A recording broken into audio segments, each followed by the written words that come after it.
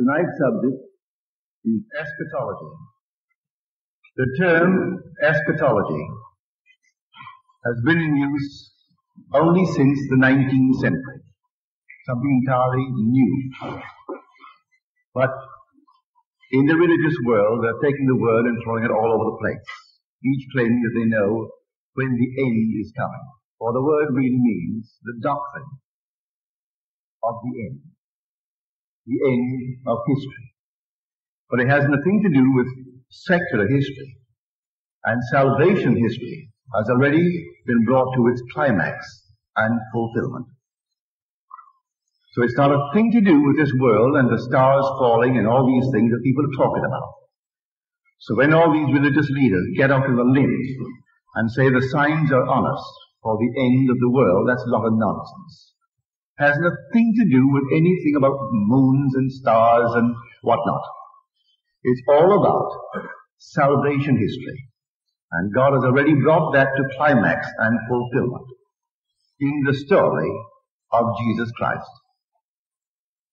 It is in the individual that the great dramatic events in the life of Jesus happen.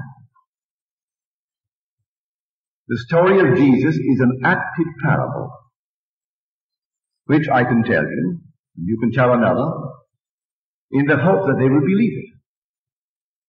For the story is to take place in the individual. Everything said of him actually happens in the individual. And when it happens, that is the abrupt cleavage between this world and you can call it the supernatural world of God. There are two ages, and this is one age where men appear in the world, they wax, they wane, they vanish. They are restored to life, and they wax, they wane, they vanish, and seemingly forever, until this salvation history takes place in them. And then they are cast in the central role. They are the star of the drama, and they will experience the story of Jesus Christ in a first-person singular, present-tense experience. And then they will know who Jesus Christ really is. So he is not coming from without. He is within, dreaming the dream of life. And he will awaken within man as that man. This is the Christ of whom I speak. And I am speaking from experience. I am not theorizing. I am not speculating. It has happened in me. And no one could have been more surprised than the speaker when it erupted in me and completed itself in the same number of days as it said in Scripture that it would take. 1,260 days for the four major events to take place. Other events take place too, but they are not of the nature, yet they're all related to Scripture. Everything is paralleled in Scripture. For he said within himself, I have come to fulfill Scripture. What Scripture? That which was foretold concerning God's plan of salvation. Now if you want to read the story of eschatology in the Bible, you'll read it in the 13th chapter of the book of Mark and the 24th chapter of the book of Matthew.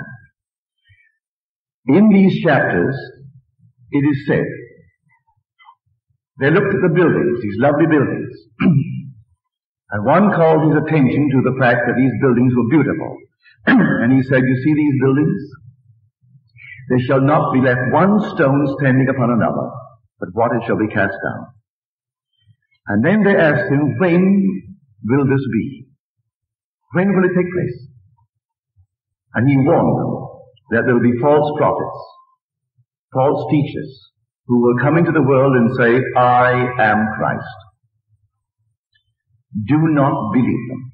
Oh, they'll perform wonders in the hope that they will mislead and lead astray, if possible, even the elect. But take heed, I have told you all things beforehand. What he tells you is his life story. It's an acted play, as though I took you tonight to a play. At the end of the play, I interpret the play for you. And I tell you that you saw it as something from without. And then I try to persuade you that what you have just seen is a play that will unfold in you, and you will be cast in the star role. Whether you will believe it or not, that's entirely up to you, but I'll show you the play. And having seen the play, then I will try to tell you what it means. And this is God's plan of redemption, God's plan of salvation. And everyone will be redeemed, because it is only God redeeming himself. It is God who came into the world of death, and it is God who departs from this world after his purpose has been fulfilled. And the purpose of the descent into the world of death is to expand himself. His wisdom must expand. He is not omniscient. There will be no way to live if you are everything now. His power will be expanded because he is not omnipotent. Therefore, everything is an expansion, and to reach that expansion, he first must contract and limit himself to the state called death. And this is the mystery of life through death. The seed falls into the earth and dies in order to be made alive. If it doesn't, then it remains alone. But if it dies, it brings forth much. And the bringing forth is the expansion of God. And we are the gods who form the God. So every child born of woman is a son of God, the power of God, the wisdom of God. But completely forgetful of that fact because it had to put on these garments of death. And then it will know when it's about to depart from this world by reason of these signs. And when the signs begin to unfold in them, and they are not spectators of the signs, they are the central figure. They are the star in the entire play. And everything surrounds them, then they know who Jesus Christ is. So we are warned in the 13th chapter of Mark. If anyone says to you, look, here is Christ, or look, there he is, do not believe it. Because they're pointing to another Christ. If I say, look, there he is, I'm showing you another. There is no other Christ than the Christ in you. God actually became man, that man may become God. So if there is any Christ other than that universal Christ that is crucified and buried within man, that Christ is a false Christ. And false teachers talk about it and tell you of a Christ who is going to come from without, and tell you of another Christ who came 2,000 years ago. The story is an active parable. So when Paul had it erupt within him, these are his words to the Galatians. And scholars are all agreed that his letter to the Galatians is the first New Testament book, written approximately 50 years A.D. They consider that letter the oldest of the New Testament works.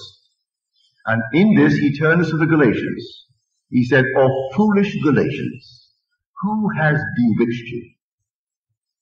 Before whose eyes Jesus Christ was publicly portrayed as crucified.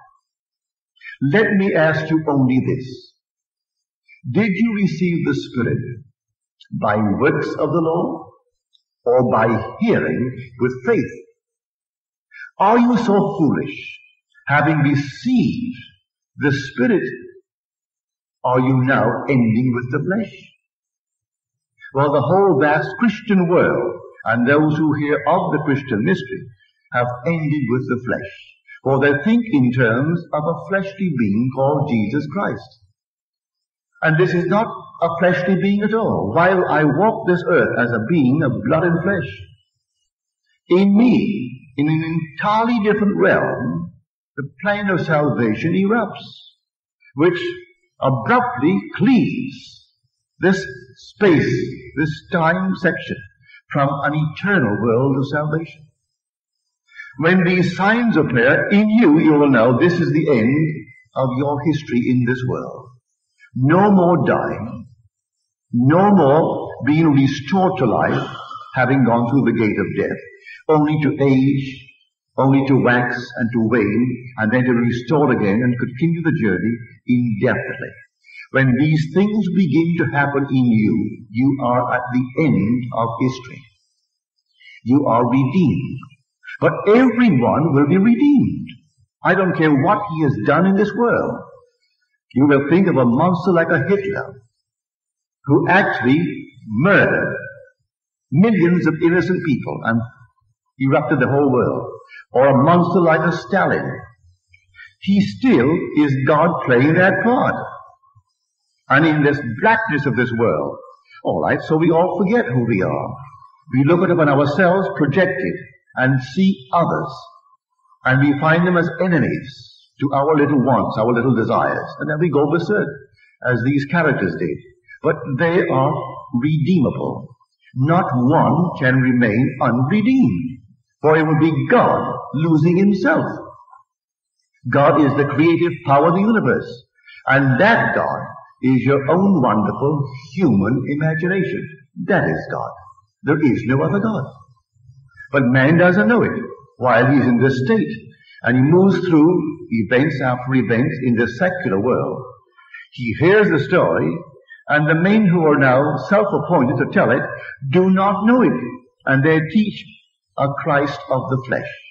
And he tells you, I am born, not of blood, nor of the will of the flesh, nor of the will of man, but of God. This second birth that will take place in you is born in that manner. It is born from above. When you were actually placed voluntarily, no one placed you in the tomb. No one took your life. You laid it down yourself. You were the God who made the decision. And you and I collectively agreed on this venture for the expansion of ourselves. And we entered death's door, which is simply the human skull. And in that skull we laid down. And there we began to dream, collectively, this great dream of life. We are the gods who came down. And we are the gods who will one day enact the drama of salvation within us. Now, when will it happen? We are told in Scripture, no one knows. No, no one, only the Father. Well, the Father is yourself, but you don't know him as yet. Because when it begins to happen, you will discover you are the Father. You are God the Father. As if the whole thing begins to erupt within you.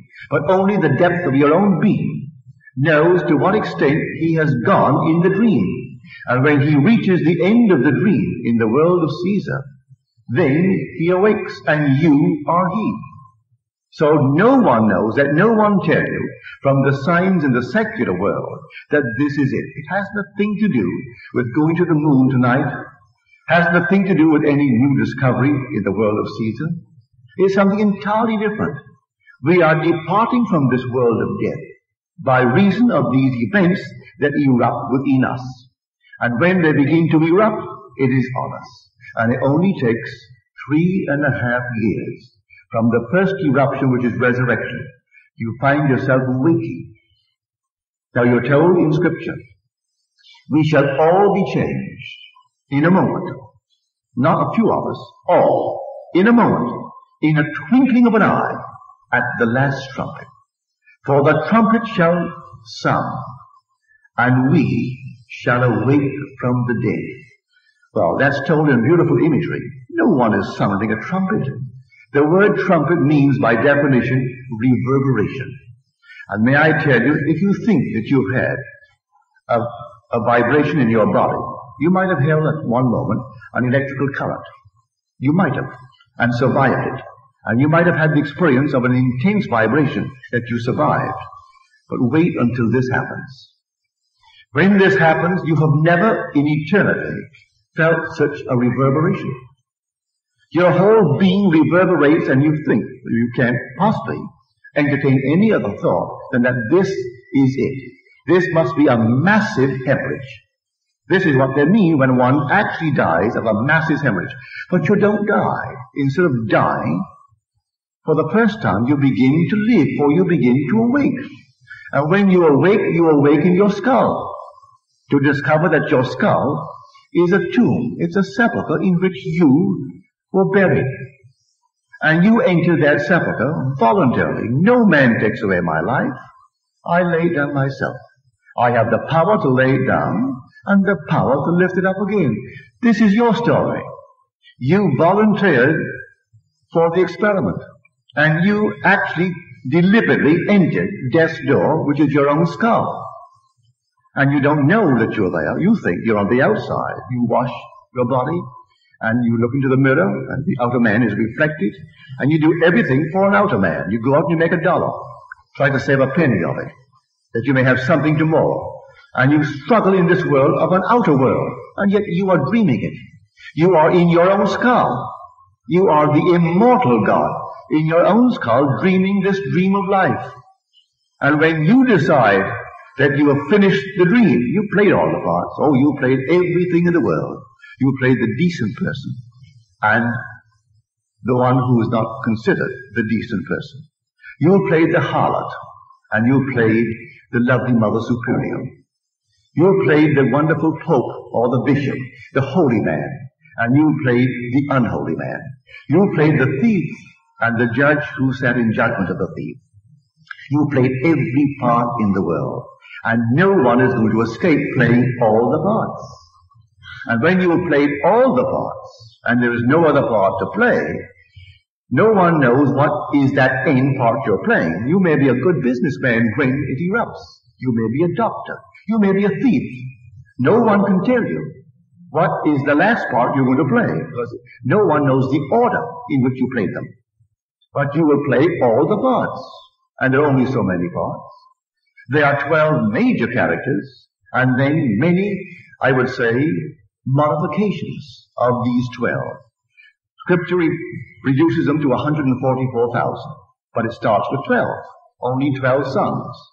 And then we multiply it by 12, then multiply it by 12, and it brings it to a limit of 144,000 modifications of the 12 major characters. But you play them.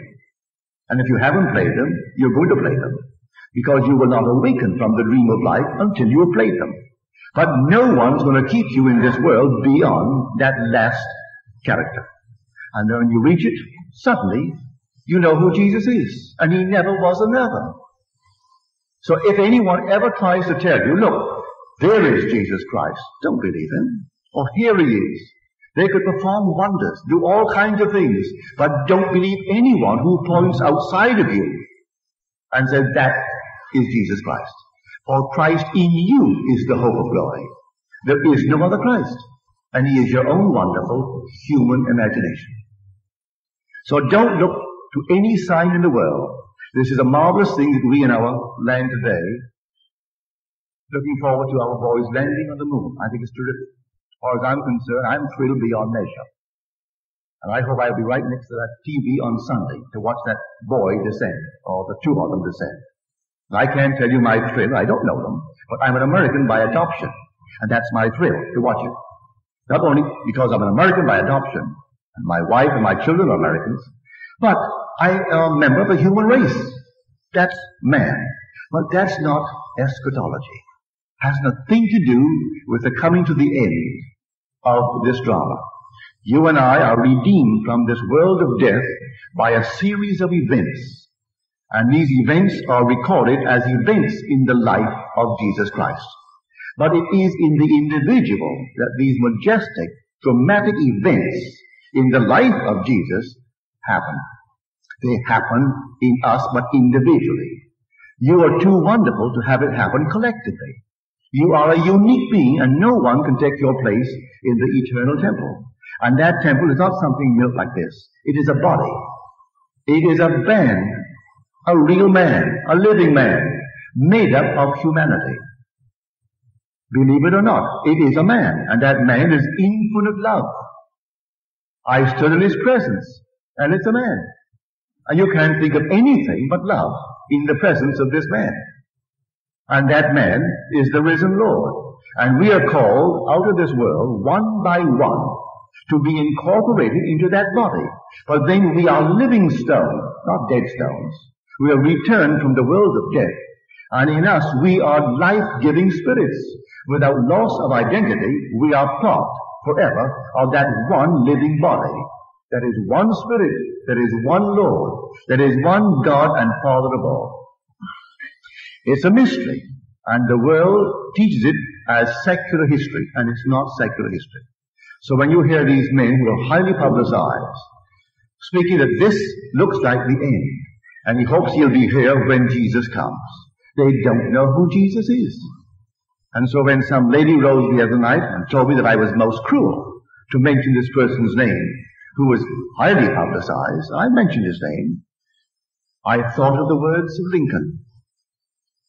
And Lincoln said, to sin by silence, when we should protest, makes cowards of us all.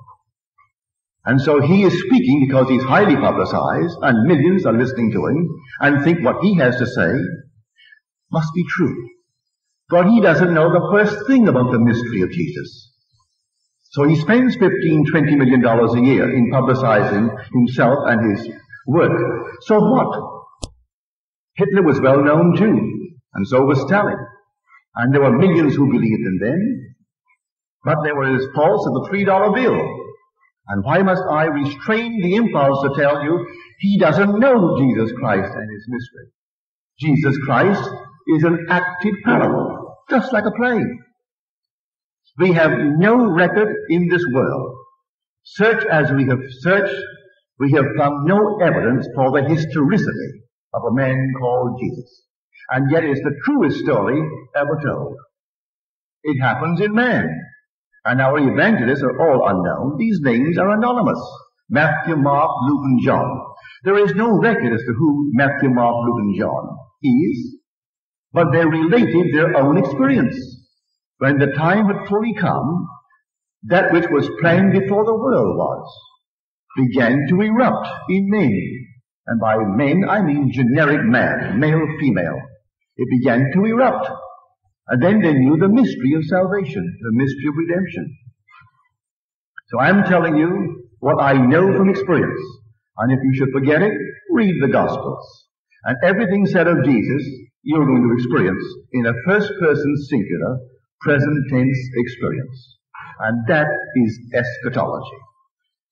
That is the end of the journey in this world. You are told in Scripture, you will enter a world that is strange to you, and you will be enslaved for 400 years. At the end you will come out with great possessions, far beyond what you had when you entered. Now that's all an adumbration. That's a foreshadowing in a not altogether conclusive or immediately evident way. So I tell you that story. Well, what does it mean? These are words stated in Scripture as being uttered by the Lord to one called Abraham, the father of the multitudes.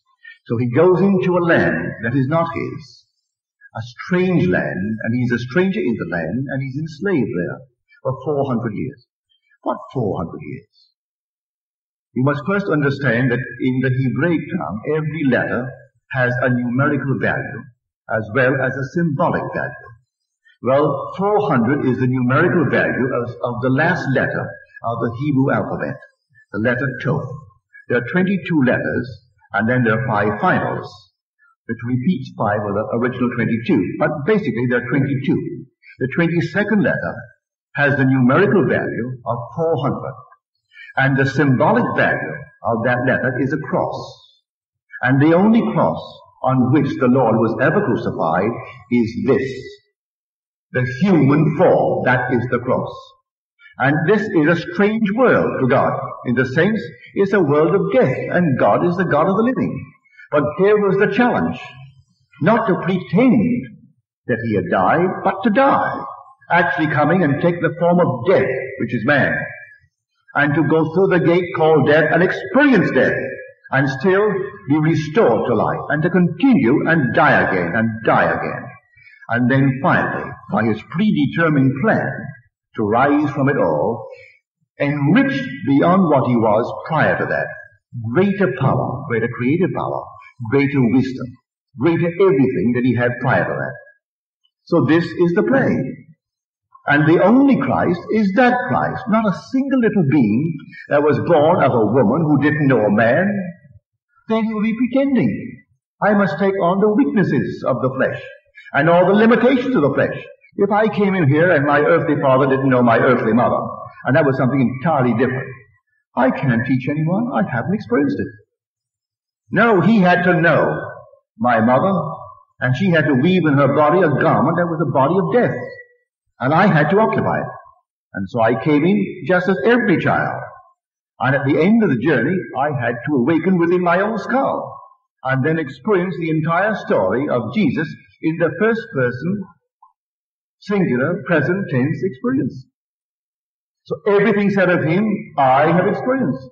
Yet don't let me for one moment tell you that would imply, as I talk to you, that I am Christ, meaning I am other than what you are. I know the mystery of Christ. But don't point to me and say he is Christ, then you'll be a liar. Let no one tell you, there is Christ, or here he is. Don't believe it. For the only Christ that you will ever know, you will know in yourself when you experience the story of Christ. Then you'll know you're he. But you don't talk about it. You don't tell anyone to brag, having them point to you as something different from the universal Christ. No. You are, and one day you will awaken. And when you return at the end of the journey, you and I knew each other before we came down. We were brothers then. And we will be brothers again. And in spite of what we did to each other in our dream here, we are still in love with each other, infinite lovers, as sons of the Most High. And it takes us all, as sons of God, to form God. God is made up of the gods, and we are the gods. We are the sons of God that came down by a definite voluntary decision. We weren't forced into it. We came out. The story is told in a beautiful way in the prodigal son. The first son didn't go out. He had everything, but he didn't know he had it. If tonight I had $1 billion here in the banks of our country, but I didn't know that I had it. Do you know I could die of starvation for want of $1? If I was so given that I wouldn't steal, I could be so hungry, and because I would restrain the impulse to steal, not knowing that I had $1 billion, I could buy the whole thing. But if I didn't know it, I could die of starvation. Well, that's what we did. We came down into a world that we own, and then completely forgot the power that is ours and the wisdom that is ours. And many of us played the part of dying of starvation rather than stealing what we thought we didn't have, when all along we owned it. It was all ours, all for the taking, without any consciousness of stealing. But we played the part of the thief, and played the part of everything in this world. So, no matter what a man has done, forgive him. Completely forgive him. I saw in today's New York Times, this survey was just completed, and they brought in their conclusions, these professors back east. Some grant they received from some one of the great foundations. And they investigated 30 ex-convicts who are now in small business back east, confessing that they earn a net of $10,000, $20,000, $30,000 a year. That's their confession. And then they said, you know, they have what all great business leaders need. They didn't go so far as to say great business leaders have it, because they're all a bunch of thieves anyway. That's what the professors are telling you. Without that innate something to steal, there couldn't be chairman of the boards. There couldn't be presidents. There couldn't be this. Now, banks are asking 9.5% for a big loan, a $10 million loan. Well, that's not enough. They want a piece of the action. They carry no risk in the piece of the action. They're going to get their 9.5% on their $10 million loan. All that enormous usury. Plus, they want a piece of the action. In other words, they want to be part of the profits. But they're not going to take any risk. They are not for one moment taking any risk. And they are the big giants. Well, I wonder if they taught the mafia or the mafia taught them. But that's the same attitude that the mafia adopts. But now they're singled out as horrors. So may I tell you, forgive every being, for in the end, when you come to the very end, and you see the play, and see this entire thing as a play, you too will say, Father, forgive them. They know not what they do. They don't know it. They're playing it beautifully. They're playing their parts beautifully. And so if I must play that kind of a part, and I have played them all, or I could not now have experienced the drama of the end. If I didn't play the part of the usurer, where I demanded not only 9%, the chances are I got 100%, plus pieces of the action. And so I can forgive him. And so the present conclusion is there had to be. And these 30 men, thoroughly investigated, they have what it takes for successful businessmen. And they are in business in a small way. And today, a small business is the most difficult thing in the world with these conglomerates. How do you survive? But they have the know-how. Because they're ex-convicts. And they have that power to be independent, like all big businessmen. They want to be independent. They want to stand up on their own feet and venture and take chances. The average person won't take a chance and he won't venture. So he isn't qualified to lead big business. To lead big business or a big country, you've got to venture. You have to have that courage to take a chance and go broke and then come back. But you have to have that built into you, or you're not qualified to lead big business. Get off the wheel and work for someone else. But these ex-convicts, and the only difference between the convicts that are investigated, whose story is now brought in today's New York Times, and the big leaders of industry, is one was caught and the other wasn't. Only difference. One was caught and the others were not caught. Now that seems cruel. Well then, judge me if it's cruel. But I say God is playing all the parts. And it took all the parts for God to awake from the dream of death. And he dreams it, and all of a sudden he comes to the end.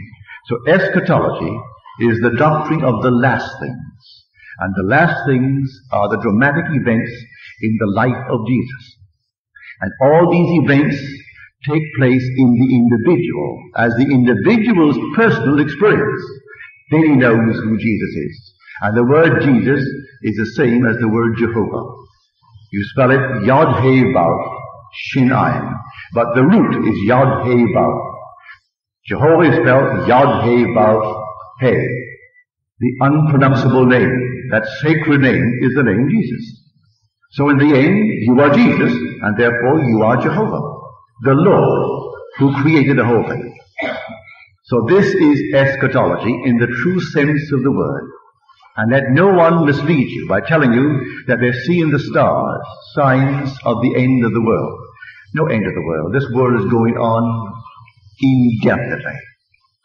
Not a thing is coming to any end. If you blow it up, man will rebuild it.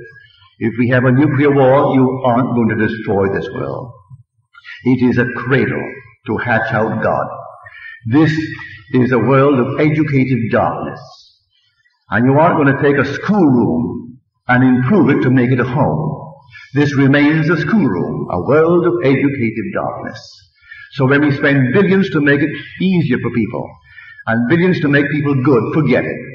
It's going to be an equal balance of good and evil in this world forever. So right in this world, good and evil, and you can't unbalance it. So you make all these good, but then others must come into the world equally evil to balance it. For we ate of the tree of knowledge of good and evil.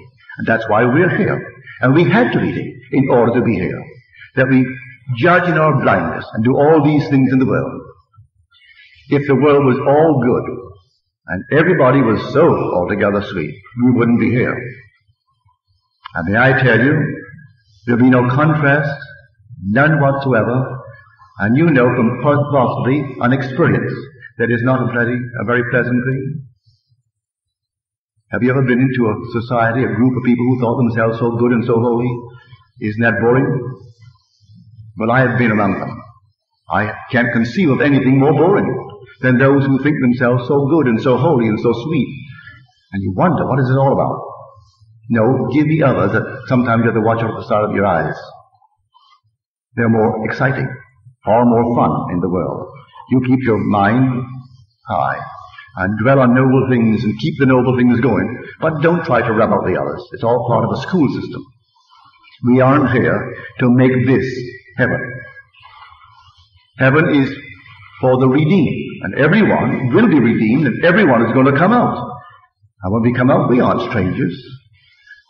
You take off the mask, and I take off the mask, and I know you. I knew you in eternity, and you knew me in eternity, and we were in love with each other as no one on earth could ever love another, because we were love itself. We were God, and God is all love. So no one on earth could ever love anyone through these masks, comparable to the love we have for each other when the mask comes off. We are the gods that make up the Lord, and the Lord is the embodiment of infinite love.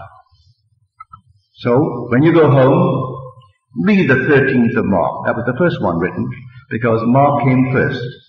The Bible is the second book in the New Testament, but chronologically it was the first of the Gospels written. And then read Matthew, the 24th. They're beautifully told. Now, see the buildings, he said? They'll all fall. Not one stone will be left standing upon the other. Beautiful imagery. But what are the buildings? These buildings? No. But on the 21st day of December, in the year 1960, after my resurrection, after my awakening within my skull, and my discovery of the fatherhood of God, this vision was mine.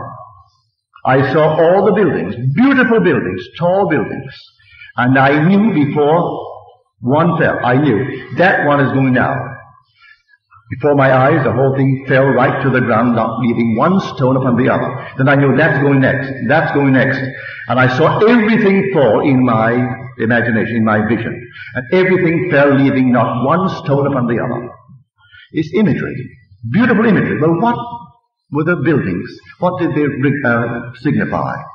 The beliefs by which I lived. When all the beliefs by which a man lives tumbles to the ground, I believed in a physical Jesus. That's what my mother taught me. I loved her dearly. She's gone from this world, but the love has not decreased because of her physical absence. I think of Mother daily.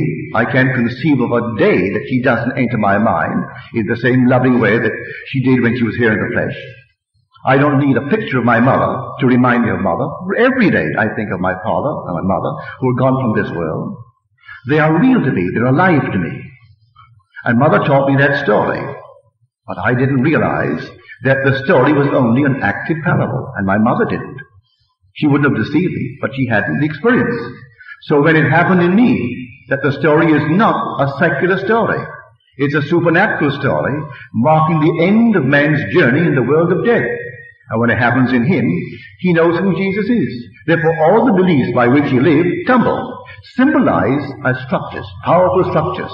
And these are the buildings, the beliefs by which I lived. And when I could no longer accept these external concepts of Scripture, then the external world collapsed, leaving not one stone upon the other. Everything came tumbling down, and that all took place within me. So the chapter begins, see these buildings, these beautiful buildings, and then the voice answered, not one stone will be left standing upon the other. And then he tells us, this is the end of the age. Now when will it happen, Lord?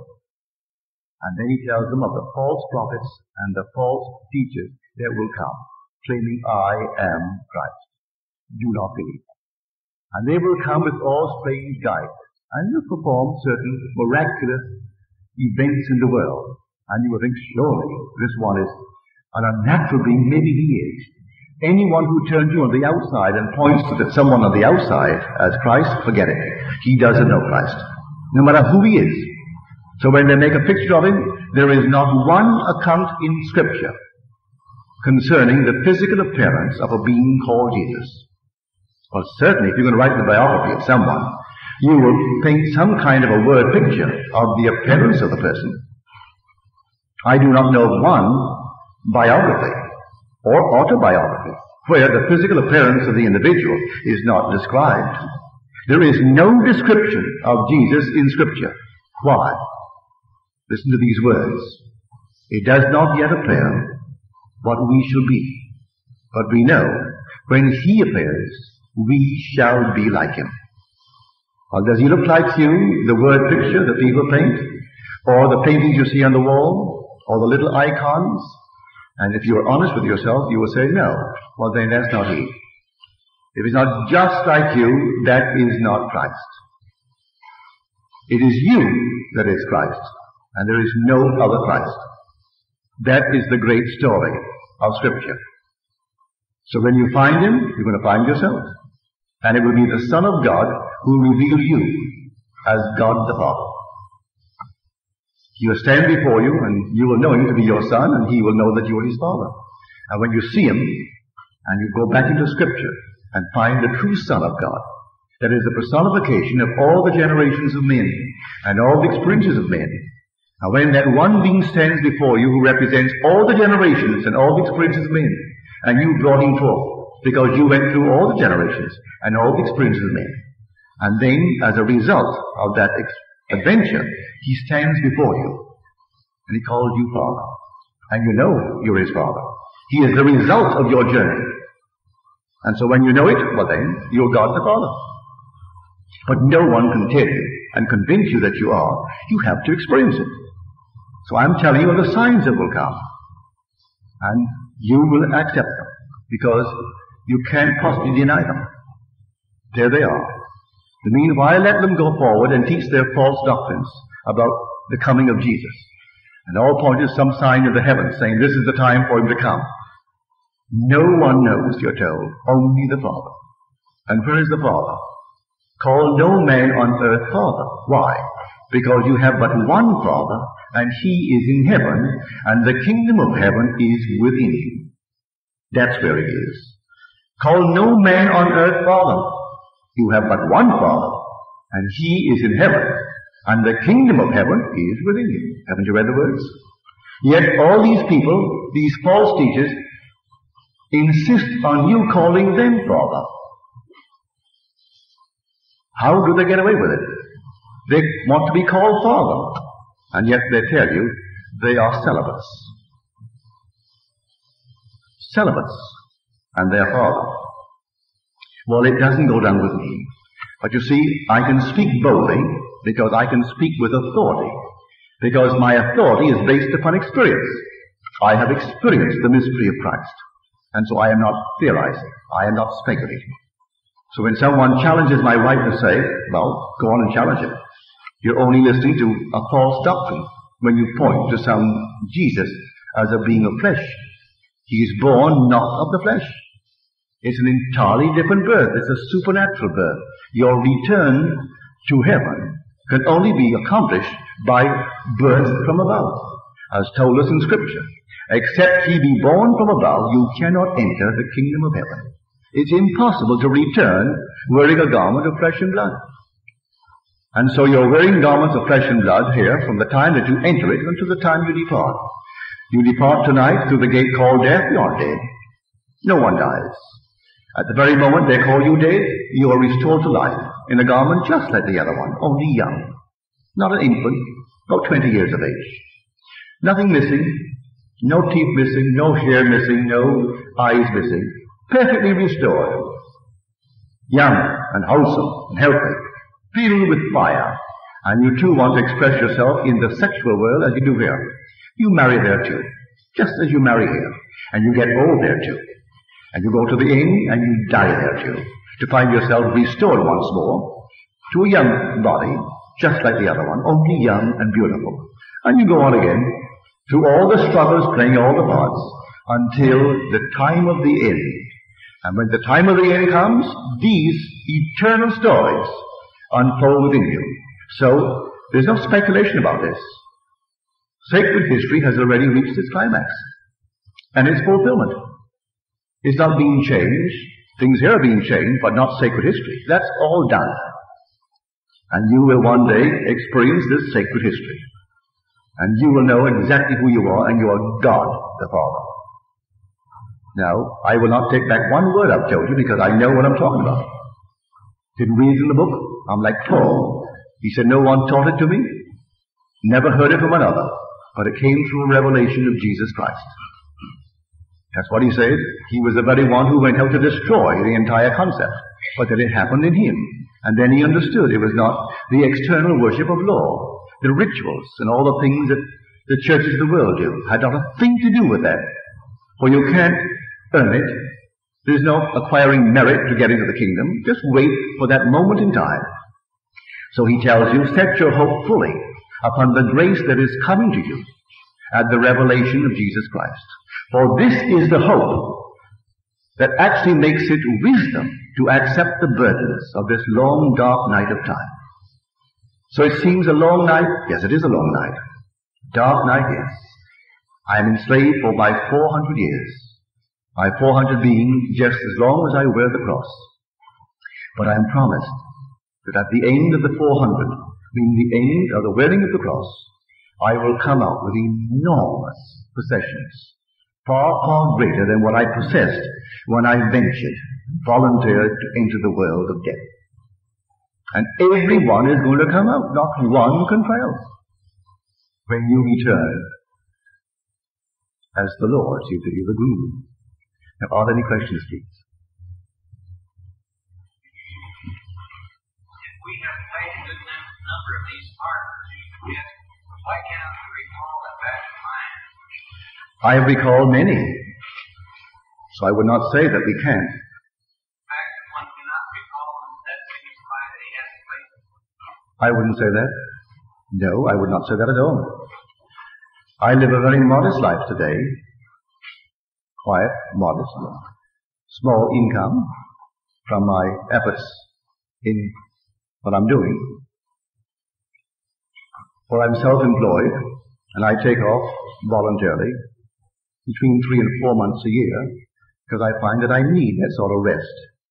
And I need it for the very ones who come regularly to my meetings.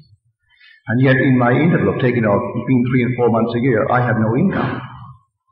Someone gets a month's vacation or 2 months vacation, the corporation pays him. So he's paid. I'm not paid. I'm completely on my own. I take off any time, and I am simply self-supporting in my work. All right, I live a very quiet and modest life, and yet I have a vision of an experience. I had the most fabulous home. I can see it now. Beautifully furnished. Everything in it was a museum piece, and yet functional. It was not there just for appearance's sake. It was functional. A full complement of servants. I can see my gardens. I can see all the gardeners that I had. I can see my secretary and his assistant. I can see the chefs. They all loved me dearly. I was a bachelor. I can see it vividly. And I returned in my imagination. See, all these things are always taking place. So I returned in my imagination to this. And all of them greeted me so beautifully. And they all said, the Lord is back. Not meaning God, for they call me by the title called Lord. Just as you speak of people here in the world, Lord so-and-so. Well, to them I was their master, their Lord. Not in the sense of being God, just simply a man with a title called Lord. And they all greeted me beautifully in this return, but I can see the fabulous wealth that I possessed. And it was decadent. I didn't grow with all my wealth. I simply could indulge myself, and no matter what I wanted, I could grant it, because I had it. And then I recall deliberately walking out of that place and not returning. I walked out completely and left it all behind me. And yet I had everything that money could buy, and I bought only the best. My home was beautifully furnished. Everything in it was a museum piece. And my servants were beautifully trained. They were not just servants. They were of the highest. My secretary, everyone, my butler, they were gentlemen in their own sphere. Yet they were my servants. And I had a full complement of servants in my home and a full in my gardens. And I walked out never to return. So I have a vivid memory in this world of Caesar of having fabulous wealth. Then I came back in this time. I came here in a world of poverty. A father who bore and raised 10 children. There were 12, but 2 died at birth. And so we were a family always of 13 because my grandmother lived with us. And he had little. And so I came into that environment. I needed that environment. And that was the last environment in which I played the part before departing this world to return to my brothers. And I'll return like the prodigal son to find that I am enhanced beyond my wildest dream by reason of the venture. Not all the sons came up, by the way. The first son didn't come, meaning he represents those who did not volunteer. Therefore, he remains unaware of his wealth. The second one volunteered and took a chance of remaining permanently in a world of death. But if he didn't, and he survived and could get back, he would be enhanced beyond the wildest dream of any. And those who did not come out do not share that power. He is then used on a higher level of creativity. So I have a vivid, I can see it so clearly in my mind's eye. And yet today, in this world, I live a very normal, modest life. Fortunately for me, my wife goes along with it. She makes no excessive demands on my purse. In fact, I don't have any, I give it to her. So if I have anything, she knows it, but I don't. So she has everything, so I can't really run away. When I leave home, I said, now, may I have $2? Can't go very far. Get no taxi. You can't go more than a few blocks on $2. So I really can't run. Let me have $2 in the event that I want to get back home. So she gives me $2. Are there any questions, please? Yes, sir. I understand. We play many roles in one lifetime, depending on the extent of No. The question is, can we play many roles in one span of life here? Why, certainly we play many roles. The same identity, like the same actor playing Hamlet that plays Richard, that plays something else, but the same actor. Well, I was a dancer for 11 years. Prior to that, I worked for J.C. Penney for the large amount of, $20 a week. And then they fired me. I said, what have I done? Nothing. Business is slow. So, business is slow. I said, what am I going to do for money next week when rent is due? That's not my problem. So, when I continued the argument, he said, well, now, I can see he doesn't understand the facts of life, so when you're 20, you're full of courage and do all kinds of things. I was then 17.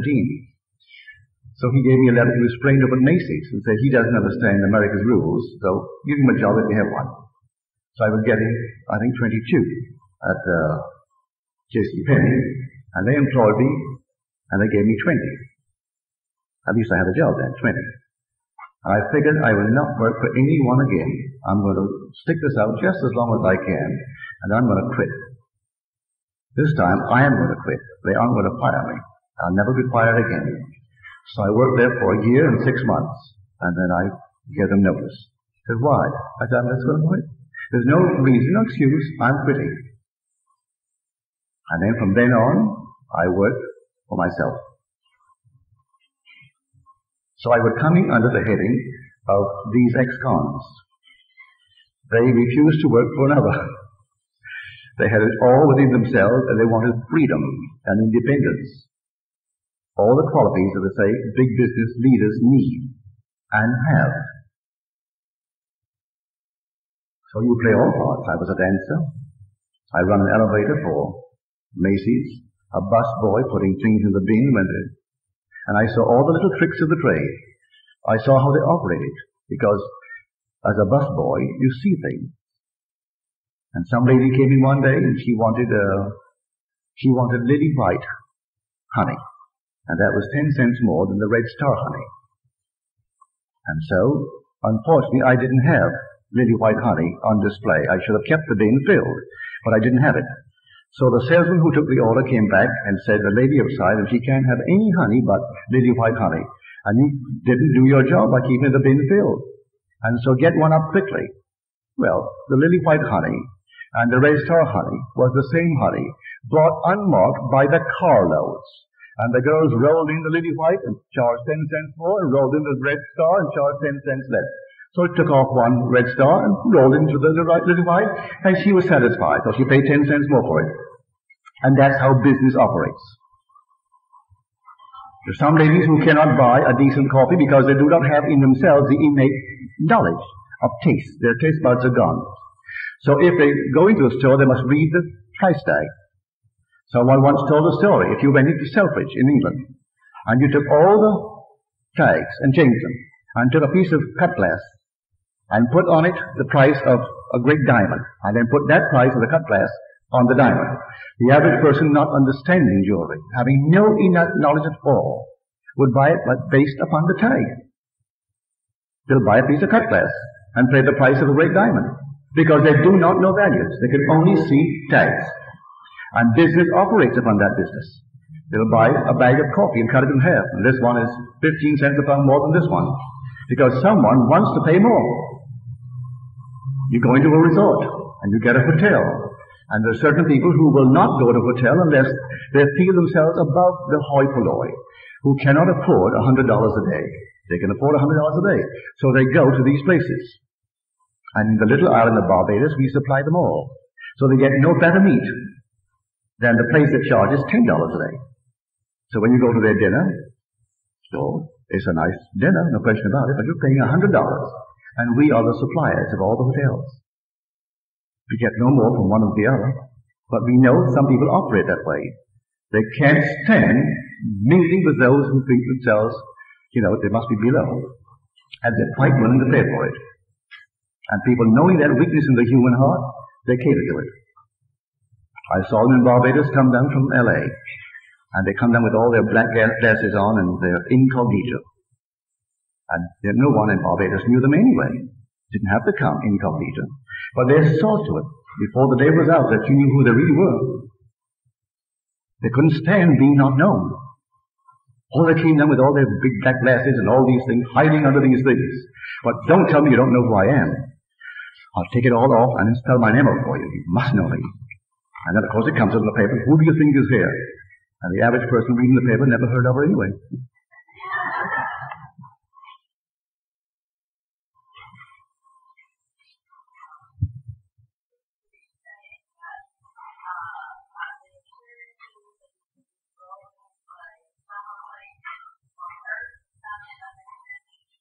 No, my dear, Earth does not terminate at the point where my senses cease to register it. When a friend dies tonight, and the world calls him gone from this world, and he's cremated, he turns to dust, we think, well, now he's gone. No, the world is just like this. It's terrestrial, solidly real, and the body that he will wear is flesh and blood. You cut him and he'll bleed. And he has pain there, and he has pain here. It's the identical life that he's living here. Only he hasn't gone the journey. What's 70 and 10? That's not long enough. We spend thousands of years in the journey. 400 was only the symbolic figure of the cross, but it's certainly not 400 years. Thousands of years we have walked this earth, and this earth appears in sections of time. And so when I depart, not now, for now I'm leaving it permanently, but those I love who will depart, and those I love who have departed, are restored to life in bodies of flesh and blood. And they're real, may I tell you, solid. And they go through the struggles, just as they do here. And there is business there, as here, and there are doctors, dentists, all things there, and we grow old and decay there too, and die. Is Earth, certainly, sir. This Earth is fabulous. It's not just a photograph from the moon, as we see it, a section in time. That section in time only represents that little moment in time. But this Earth is fabulous. And they're all taking place here now. This Earth, the millions who have died, and the billions who have and will, are on Earth. It's this Earth. But a different section of time. For instance, tonight's dinner is still taking place. It seems crazy. You think that's gone. It hasn't gone. It's taking place.